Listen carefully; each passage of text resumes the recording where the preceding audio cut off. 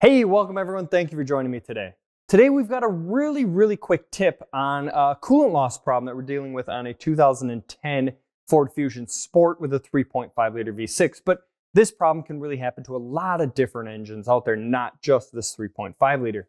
And the problem is we have a consistent coolant loss. The customer would put coolant into the reservoir, but no drips on the ground, no smoke out of the tailpipe, no sweet coolant burning smell from the coolant hitting something hot under the hood. You know, all those normal places where you would get a coolant leak, none of them are happening. It's like the coolant is disappearing on there. If you're fortunate enough to have a pressure tester, go ahead and test the system and verify that it's leaking. This one is definitely leaking. And one of the areas that is commonly overlooked is the ability for coolant to leak into the crankcase. Now, when I say that, I mean the coolant is leaking into where the oil would be sitting in the engine, which means it can mix up with the oil and cause an overfull condition. And what causes that typically is a water pump starting to fail. See, on this 3.5 liter and many other engines that are timing chain driven today, they are running a water pump that's driven by that timing chain.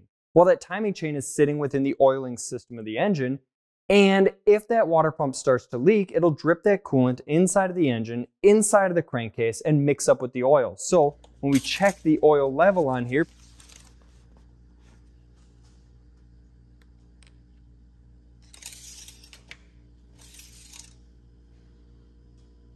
you can see that the engine oil here is over full.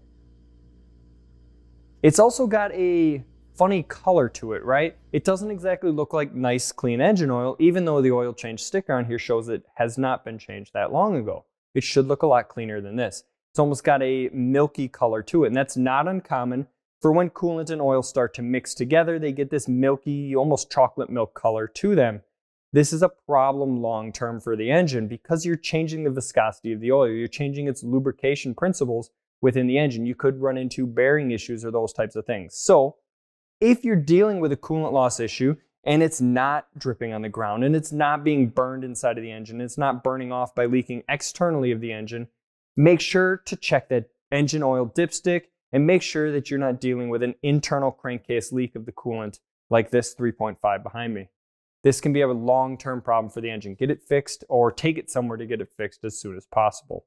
All right, so I hope you guys really liked this quick tip from us today. If you did, give us a thumbs up, subscribe to the channel if you have not already. Make sure to check us out on our social media channels already so you can stay up to date with the newest things coming from GoTech. So I really appreciate you guys watching. Thank you so much. And as always, happy wrenching, everyone. Thank you.